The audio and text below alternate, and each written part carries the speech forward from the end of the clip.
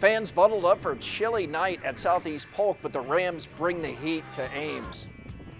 Opening drive, Jackson Daly hands it off to Titus Christensen. The skilled junior does the rest, cutting, weaving, scoring.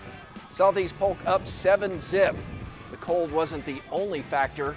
The wind influences the kickoff here. The ball is in the air and it just rolls back right into the hands of Quincy Foster, and just like this guy's hat, the offense keeps lighting it up.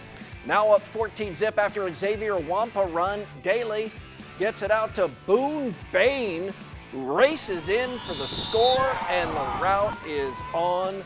Wampa, known for his defense, shows off his offense. He gets to the pylon to cap off a 35-point first quarter. Rams cruise into the third round, 48-zip over Ames. Ames did not have star quarterback Taman Lipsey.